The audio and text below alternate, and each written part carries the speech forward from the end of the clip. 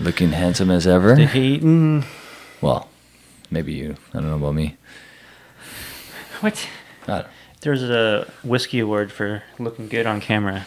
That should be an award. That's Should we talk to Ralphie and Roy? Hey, welcome to Super Social Club. I'm Jeremy. This is Whisky in the 6, I'm Rob. Welcome to the Whisky Rant Podcast. It's a little crusty, It's frustrating. and it's going to be a little bit of a rant. I don't understand it. I don't know why. Some sort of injustice. Anyway, end rant. Hello and welcome back to the Whisky Rant Podcast. I'm Jeremy. I'm Rob.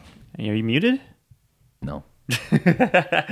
Tonight we're reviewing the newest batch of the GlenAllachie 10-year-old batch number 9. Batch 9. These things are coming out faster than any other product in the world. They are. They're on batch 9 in year 4. Yeah, so this just came into our market. Obviously, the UK gets it well before us in Canada. This one coming in at 58.1% ABV, and it is following the same maturation types as we've had in previous bottlings. The PX, the Oloroso, the Virgin Oak, and the Rioja wine casks. Yeah. That since batch 5. So the last 4 batches. Correct. We're going to probably bring in batch 8 as we're tasting this. Yeah, so we did a video of batch 8, a review previously, and we said we really liked it. We were singing our praise about that one because we weren't really loving batch 7. We thought that it maybe had too much Rioja cask influence in it. And that was kind of confirmed. I think a Spanish dude's going to jump on the comments and be like, Jeremy, stop butchering that word. Is it not Rioja? I think it's Rioja. Rioja. Rioja. Rioja. What is that? Rioja. What was that? That throat lozenge jerk? Ricola. Yeah. I'm going to put it in right here. Now available in sugar-free. Man, that's dating ourselves. That's an old school commercial. It is. I wonder if that was a worldwide thing. I hope so. I think it would. I hope be, everyone right? knows exactly what It's we're from like talking about. Switzerland, so you would think, yeah. So the nose is pretty good. It's on this. nice. It is nice. It is nice. Yeah. So like I was saying before, before we started talking Rioja. I think GlenAllachie realized that they dumped too much of this wine cask into batch 7, and I think maybe they got a little bit of feedback from the whiskey community, and maybe corrected it in the right way. I guess that's the benefit of releasing so many batches so frequently, is that like they can tinker and swap this for that, and more portion of PX or less portion of Rioja. Yeah, that kind of thing. On the nose here, I'm getting like typical GlenAllachie 10. I'm getting like that really nice chocolate fudge that I love, like those berries, those like plums and figs and everything. Yeah, it's super similar to the 12 on the nose, and this has calmed down a bit because I think when we first opened it, it was a bit hot. It seems like it's calmed down on the nose. I haven't tasted it just yet, but sure, like as most cask strength whiskeys go, on first crack, they're going to be a little bit different than when you let them sit a couple weeks. That's the one thing I found about that batch 8, though, is that batch 8 was Off the easy hop. drinking right off the hop. Yeah. Right? The batch 8 is scary because it's only like 1% less than this. Yeah. And it's a pour and play whiskey. Yeah. Which doesn't happen very often with a cask strength. And I think some insider information from an unknown source, but we won't mention who it was, saying that about the same proportions of cask type maturations in this one as batch 8. Yeah, and that's the funny thing about the whiskey world in general, is that you can do everything exactly the same and you're still going to get 2 different whiskeys. 100%. You can have 2 barrels treated the exact same way, distilled on the exact same day, bottled on the exact same day, and taste completely different. Yeah, and we've proven that. Actually, Cavalan or Cava Fan did a selection of 2 whiskeys that were barreled on the same day, same barrel. Yep. They were matured right beside each other on the rick house the entire length of their maturation, and they were bottled on the exact same day, and they tasted different, and like very noticeably different as well. I think that's what makes this hobby so fun, is that you can never say, oh yeah, I know exactly what that's going to taste like, because you never do. You never do. Billy Walker's been making this for 10 batches now, or almost 9 batches now. And every single one has been completely different. Yeah. There's not one that I could say is like, yeah, that's identical to that one. Right. They're all like individually, you know, tasting their own way, or they have their flaws in their own way, and everything is, you know, so unique. Yeah, I mean, I think we're getting to a point where like they're becoming more consistent. Mm-hmm. Obviously, batch 1 is like leagues different than anything else. Yeah, and yeah. 2 as well. Batch 1 and 2 are way different. 2 is very different. 3 was a huge change from what we've already seen in 1 and 2. Yeah. And then it started to get a little bit more similar. But then another big change as a 5. But how about 5-8? You think 5-8 are maybe similar? 5 and 8 are very similar. Right? The heat levels are the same as in very little. The quality is there on both of those. Yeah. I wonder if he did anything different. I wonder if there was something, maybe the vatting was a little longer, maybe because they took a little bit more time between 4 and 5 and a little bit more time between 7 and 8. Those ones turned out a bit better. It's crazy to think about like a master blender's job about trying to like match a profile.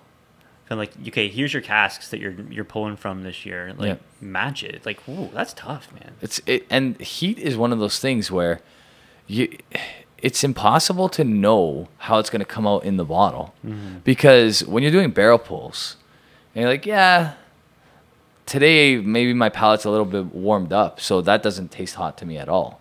Yeah. But tomorrow that might be really hot. You got to keep your palate, like, you can't eat spicy food. Yeah, they can't. Like, say goodbye to that. Say goodbye to candy. Say goodbye to like Right? anything that's gonna impact your palate in a negative way. You're eating like boiled chicken and mashed potatoes the rest Yeah. of your life, right? Yeah, pretty much. Yeah. But Yeah. you do get to drink awesome whiskey, so it makes up for it. Yeah, I guess so. Yeah. So when I first tried this, when we very first opened it, I was like, oh, maybe there's like a lot of wine cask influence here. But now when I'm trying this, there isn't as much. It's true. It's very similar to the 8. Yeah. Just the heat level is dialed up a little bit. It reminds me of the 12 if the 12 was cask strength. That's what this reminds me of. Okay. Yeah. Yeah, I concur with that statement for sure. I mean, I think really what we need to focus on is like, how's the balance between the casks here, right? Because I think that's what we like or dislike about the batch 10. Yeah. It's like, does one stand out too much? The batch 7, I think you mean. Right. Sorry. Yeah. Yeah. Now, we're going to score this bad boy, but I figure since we have the 8 here, and it's literally 0.9% difference. Yeah, that might be the best way to judge this one, is comparing it to 8, because we both really loved 8. I mean, I am loving this right now. I think it's great. I think it's drinking really well. I think it's drinking really nice. A touch hotter than the 8 will, I think, but now's a good time to test that. I do believe that this one could use a little water and might improve it a bit. I think the viscosity on this is great. Viscosity is great. I think it's very, very mouth coating, and it's very viscous, and it's a long finish. Yeah. The 8, they're virtually the same color. I can't really tell the difference. Maybe the 8's a touch darker. Yeah, I mean, it's hard to say. Yeah, maybe. Let me try to pour a little bit more back into this 9 and see if I can really notice a difference. So, I think what happens after today is we pick the better of the 2 here and compare it to our 2 favorites, which was the 3 and the 5 from the blind tasting that we originally did, Yeah. and then go from there. Okay. I think that'll be the ultimate test to see which one was best in the first 9 batches. Yeah, I'd say the color is very, very similar. I think if you had put a gun to my head, I would say Slight maybe edge to the 8. The 8 is just a little bit. Slight edge to the 8. But at the end of the day, I don't think that's really telling you much. I mean, I No. don't think that really makes That could just be- any difference at all. Yeah, it could be more. It could be like, the char was a little heavier in the virgin oak cask that they. It could be anything. I'm getting a little bit of like almost like a floral note from both of these, which I don't really know if I picked up in previous tasting. You think because the color is dropping a bit, they're using a little bit more bourbon cask, and that's why the floral is coming from? I mean, more virgin oak. There's no bourbon cask in these? No. Oh, okay. So, I mean, yeah, I guess it could be the original. I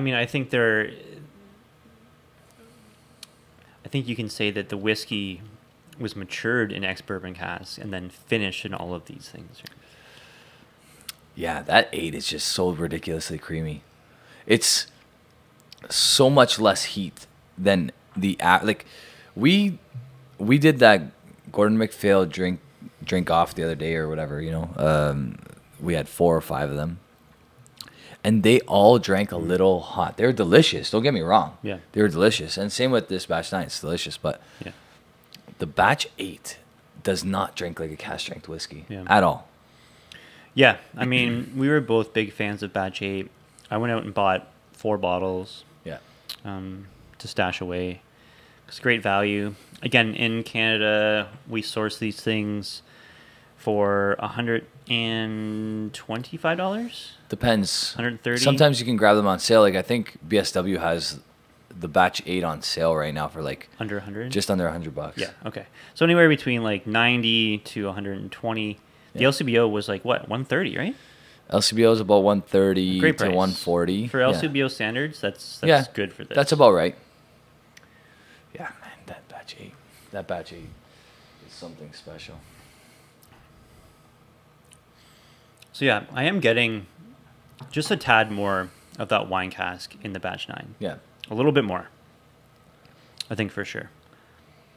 Not as heavy as I first thought when I had my first try of this one. But now when I'm trying it, it seems like that wine cask I got hit with is kind of more balanced with the rest of them, but still sticks out to me. I would say, like, other than the heat, the flavor profile of the 9 might actually be a bit better.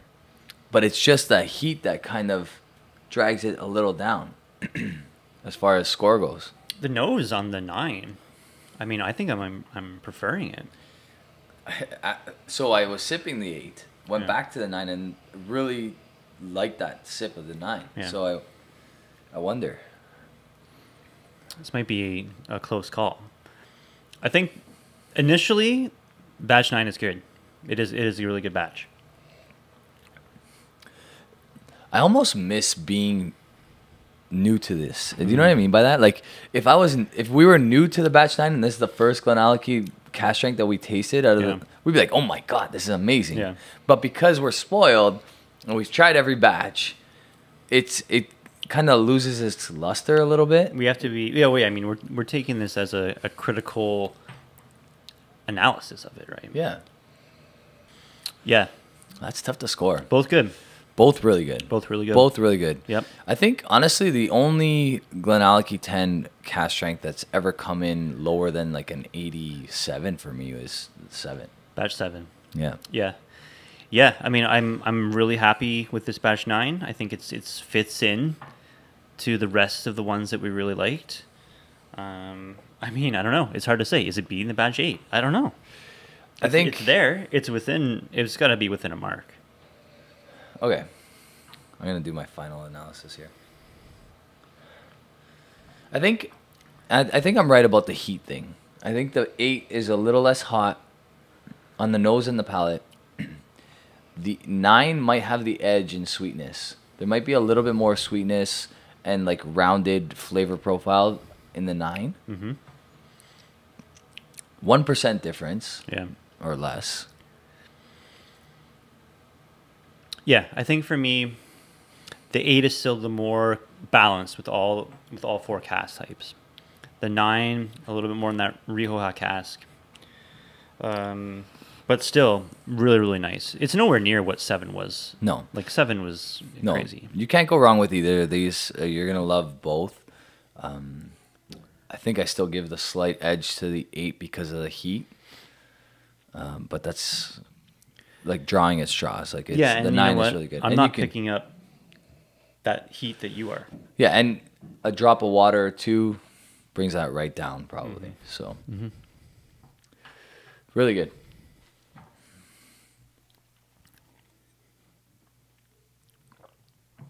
We're not going to score both of these. I don't even remember what I gave the 88 though, or the 8.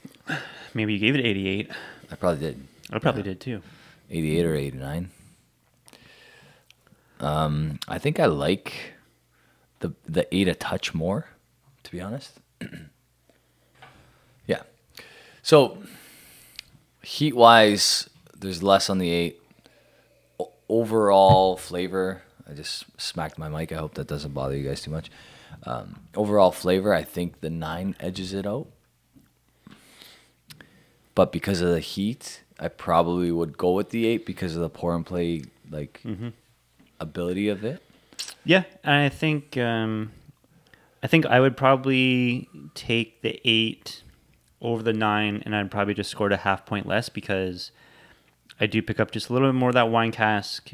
I think the 8 is just perfectly balanced. I think it's a perfectly balanced whiskey. Yeah. So that's why I give the edge to it. But I would definitely take either of these. Yeah. I think if you're at the store and they have a batch 8 and a batch 9, I would pick the batch 8 first, but I would be completely fine with a batch 9. Yep. And if there's like a $10 to $20 price difference for whatever reason, definitely just grab that one. What's competing with GlenAllachie 10-year-old right now? In that price range or in general? In general, like general speaking, what's competing with it? That's a good question. What can you think of? Like I can think of like the Aaron. What's that Aaron Bodega Cask Strength Sherry? Yeah. It's NAS though. It's a little bit cheaper. It's not an age statement. It used to be 9 years old, and then they dropped even the back. Yeah. It used to just say 9 years old on the back. Now it doesn't even do that. Okay. But yeah, that's in the ballpark. Okay, so there's that one. There's the Abalur Abuna, right? Which is also NAS. Which is also an NAS, about the same price. And that drink's hotter than these. That drink's way hotter. That's way younger. Yeah. That's got to be like 5 years old. Really? You think I so? don't know. It can't be. Why would, if it was 10 years old? It's not 10. Right. But is it 8? Is it 7? I think nowadays, if it was 8, maybe not because they've established that name. Yeah, it's. You're right. It's in and around that. So what is competing with this then? There's nothing. Is there nothing? There's nothing. So the Springbank 12-year-old is in the same price range if you can get it. Right, but and you can't. It's super hard to find. I haven't seen when's the last time you saw a Springbank 12-year-old in Canada? Someone asked me if I tried this year's. I'm like, no, I've never seen it. I haven't seen it since 2019, I don't think. No, we had 2021. I have a 2021. The 12? Yeah. Okay. Then you're luckier than I am because I I haven't. Want me to bring you some? Well, I thought you had it. I'm sure. Maybe I do. I honestly, I don't remember.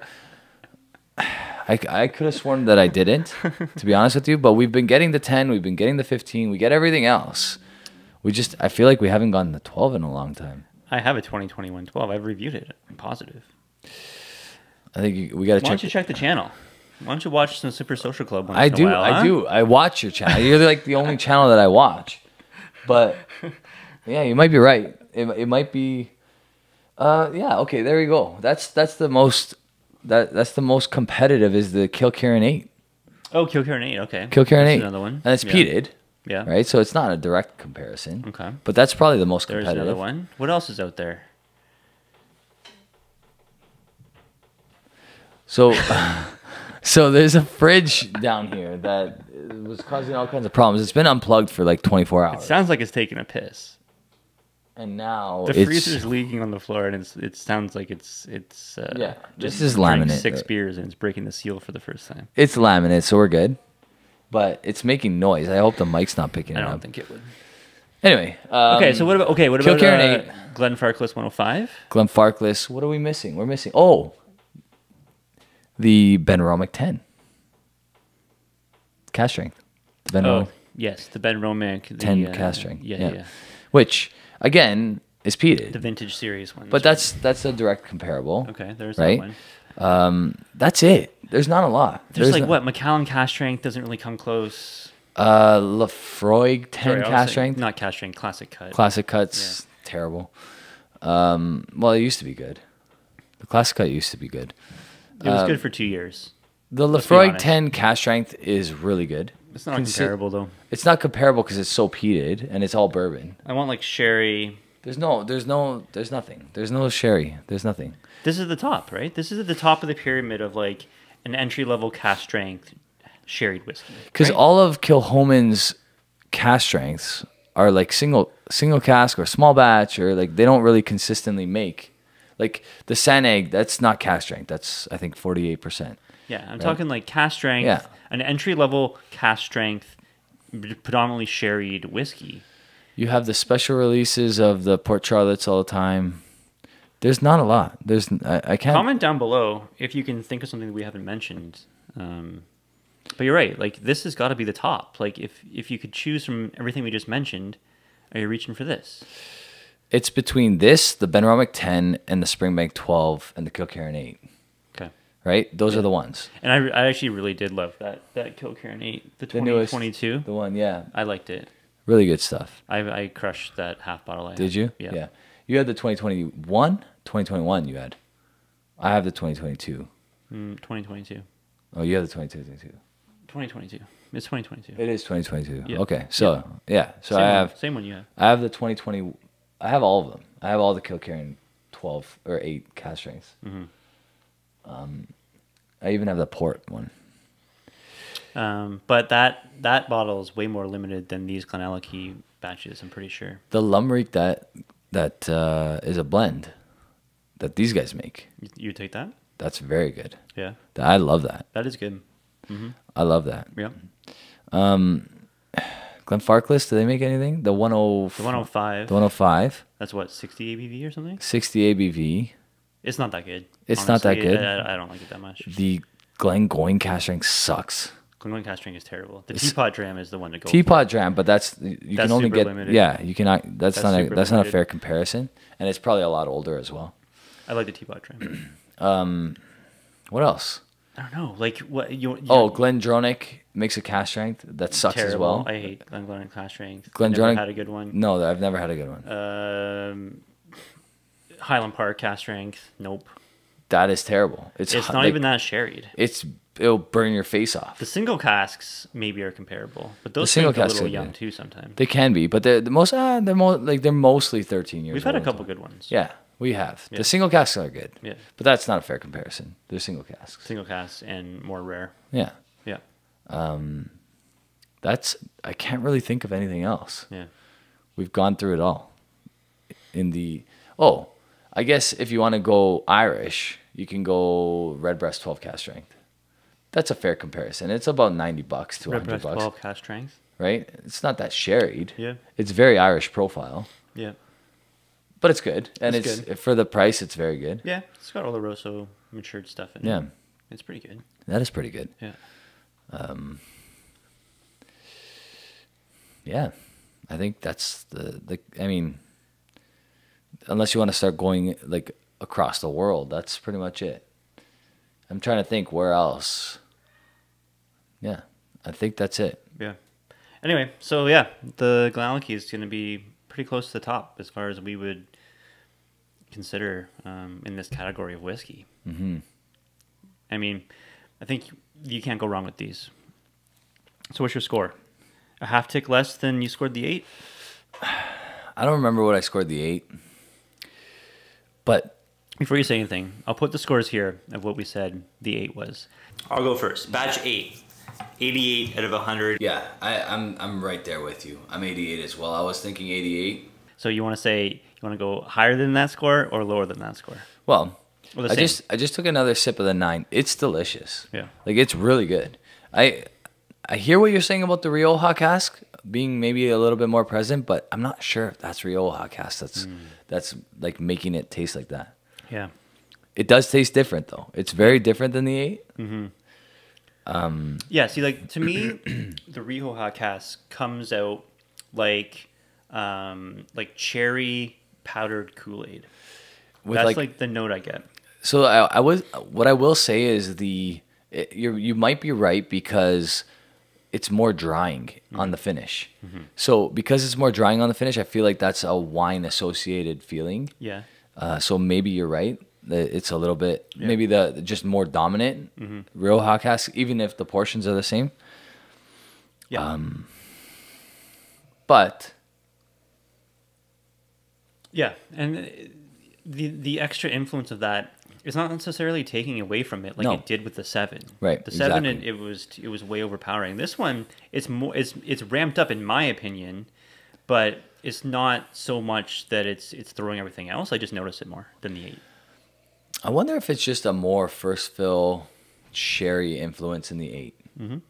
Right? There's just more first fill sherry in the 8. Could just be more percentage of like PX or something, right? Like PX or that. If you put a lot of PX first fill in there, it's gonna ramp that profile up more. I think I give the edge to the 8. So whatever I scored the 8, I'm gonna say that I probably scored the 8 like an 88 new scoring. Mm-hmm. That's how much I like it. Yeah. Right? So maybe an 87.5. So I would say that this is an 87. Okay. Yeah, and I'm this exact same. I'm a half point less than whenever I scored this. I think I probably scored it I either scored it 88, 8.5, or 89. And anyways, I'm a half point less. But I would take it. I would take the 9 for sure. Yeah, the 9's great. Yeah, it is good. It's a pretty cool track record for these because the only ones that I would say I didn't love are the 6 and 7. Yeah.